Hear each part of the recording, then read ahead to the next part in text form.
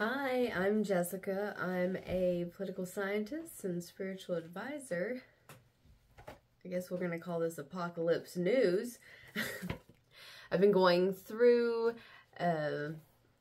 books and just using my knowledge on history and politics, philosophy, combining that with current events and culture to kind of paint a roadmap of what's been going on and why the world's falling apart.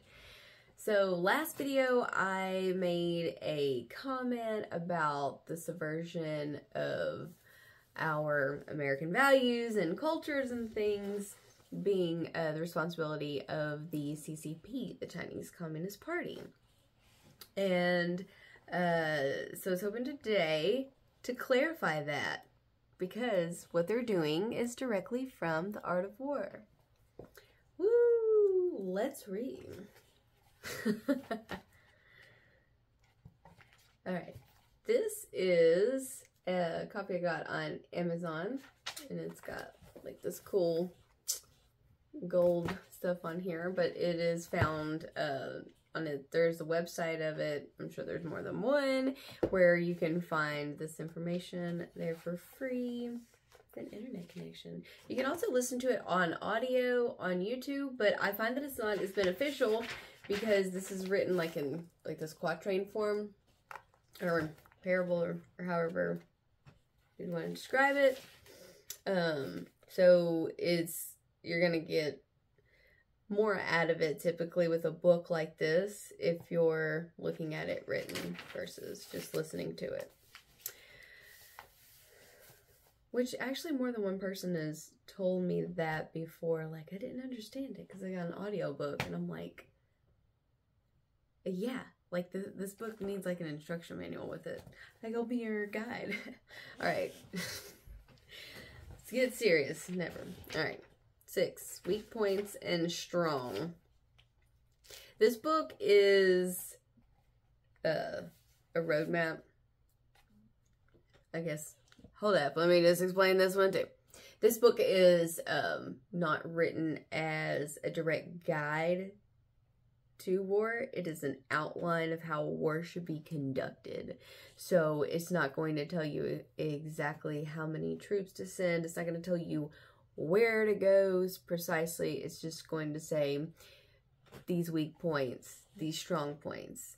Whether something is strong or weak is the assessment of the military leader or many other factors that is relative. Okay, now we'll begin. Sun Tzu, he's the one who wrote this. Sun Tzu said, "Whoever is first in the field and awaits the coming of the enemy will be fresh for the fight. Whoever is second in the field and has to hasten to battle will arrive exhausted." 2. Therefore, the clever combatant imposes his will on the enemy, but does not allow the enemy's will to be imposed on him. So this is referring to the planning and what you can do and how you have the upper hand if you understand what's going on and what's coming. So in this instance, we can apply that to how we're currently being subverted by the Chinese can make 100-year plans. They have complete government control. Whereas in America, we are limited by that, depending on the administration, which is going to change every 4 to 8 years. Okay. 3. By holding out advantages to him, he can cause the enemy to approach of his own accord. Or by inflicting damage, he can make it impossible for the enemy to draw near. So what this is referring to is twofold. Let's go for the first one. By holding out advantages to him, he can cause the enemy to approach of his own accord. They have made it favorable to do business in China, even though idealistically, I don't know why we're doing business with communists. Well, why we started. Anyways, we are going to them for this, and they can give us the advantage of cheap goods. So, by inflicting damage, which we'll get into in 2 seconds, by inflicting damage, he can make it impossible for the enemy to draw near.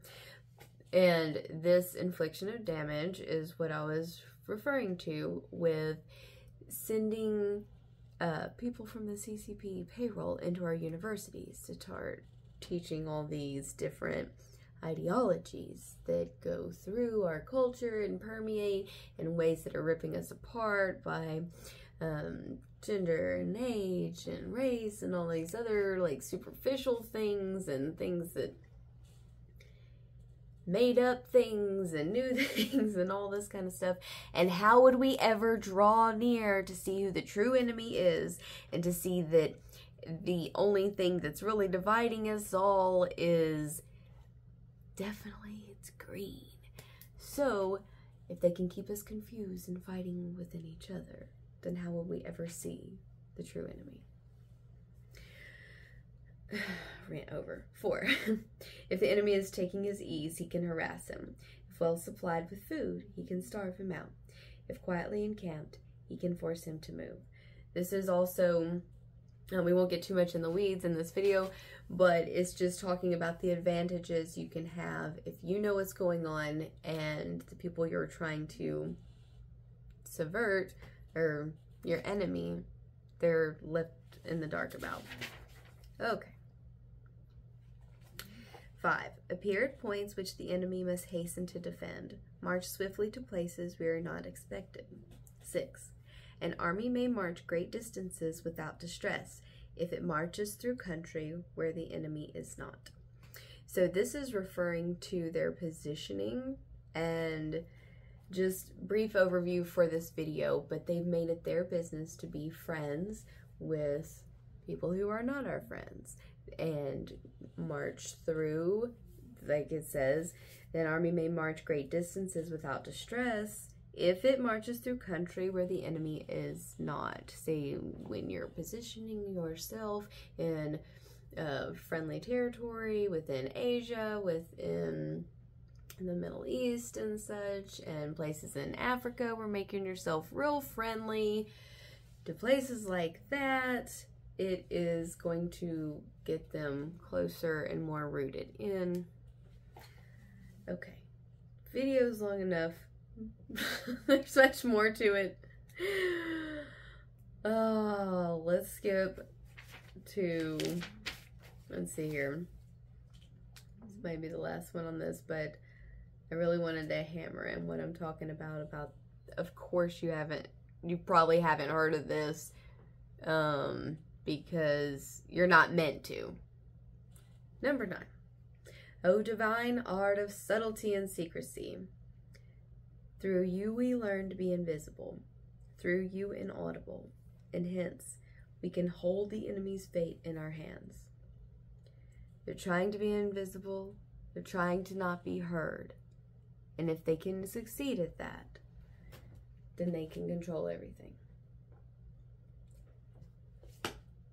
Much more to say on the art of war, and much more to say on, just to wrap this up too, I want to mention that I'm going to be doing